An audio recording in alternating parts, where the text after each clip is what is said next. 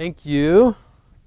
My name's John Scheller, and I'm wearing two hats today. I'm a manager with the King County Library System as well as a trustee with PCC Natural Markets. Libraries are a lot like co-ops. They're member-driven, and they were formed by a group of people coming together saying we're going to share our resources, we're going to pool our resources to provide things for ourselves that we're not finding in other ways. So there's just a real natural kind of parallel there. We both rely heavily on our members liking what it is that we're providing. So use, like Maryland's hierarchy of needs, use is really the bedrock for us. It's the foundation on which we can build belonging, serving, and owning. Just a little comparison of the two organizations, just to give you an idea of where I'm coming from. I'm in the King County area, Greater Seattle area. Both our natural markets and my library system enjoy large usage by our members. We're different sizes, but different numbers of members. But what we're providing, our members want. They tell us over and over again every time they walk in the door and make a transaction with us. So we feel that we know what they want. They're using our service. So the library, talk a little bit more about King County Library System. We exist to provide free and open access to ideas and information. That's a bedrock value that our members share, and all levels of society come into our libraries. We get great foot traffic, we get great demographics. So as a system, we started thinking about how can we somehow make use of that. We're uniquely positioned in our society. We launched a program called Convey. We started in one community, Kirkland, which is a city in King County.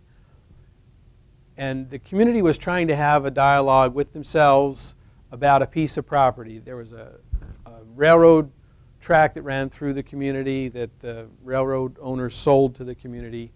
And the community was trying to decide, what do we want to do with it? Do we want to keep it for the future? Maybe make it a light rail option?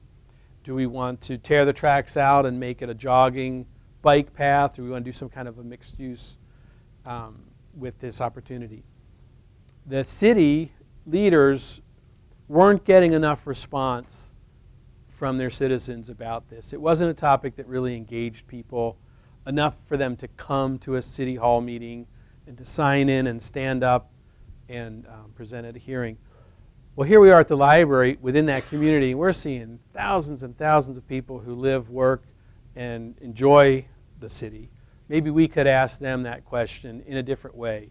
So we got together with the city and came up with a process where we could have some live events in the library asking the question. We could also allow library users to participate in a poll. They would have to opt in, but they could weigh in on the topic. We got a great response. There was the other thing I meant to point out is both PCC and King County Library have a high degree of online users, people visiting the websites, Facebook and Twitter fans and followers.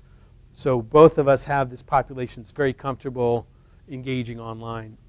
So another component of our Convey system was to make it possible for people to participate when and where they're comfortable. You don't have to walk in to the library to take part of the Convey process.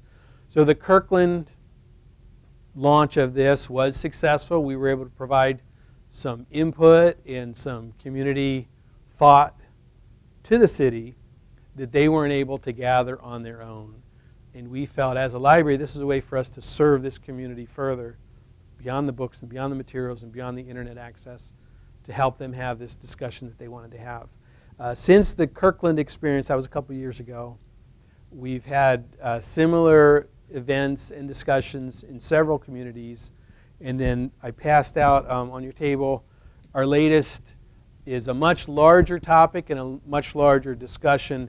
And this is King County wide. Starting today in March, we're asking all King County residents to weigh in on hunger in your community.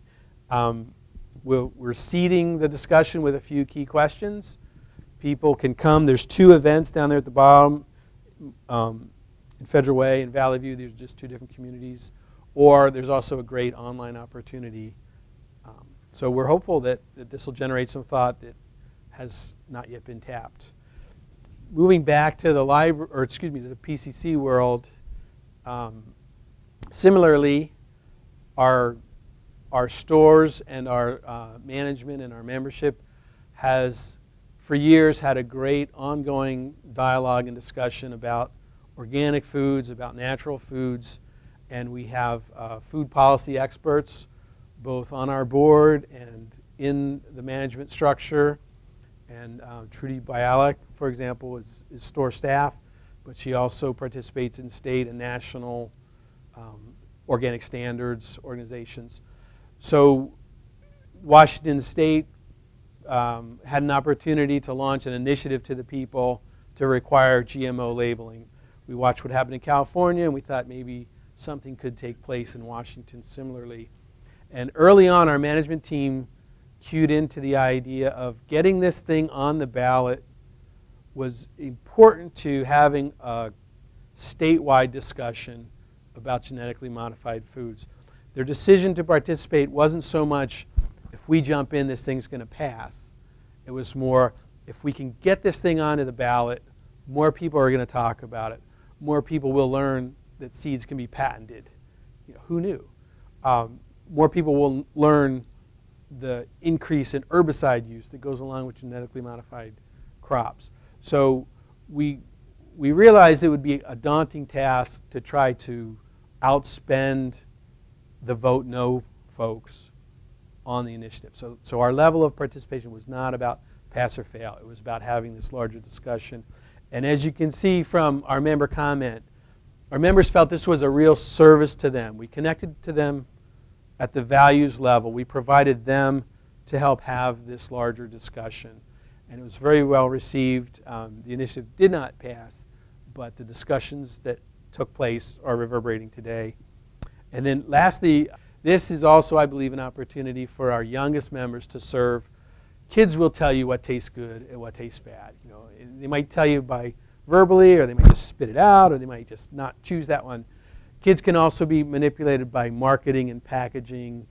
And if the honey is in a bear-shaped package versus good raw honey, they might choose one or the other. So our Kid Picks is an opportunity for our younger members to weigh in on not only what's good for them, but what really tastes good. And then products that get the thumbs up from our kids get a special label in the stores. They get highlighted.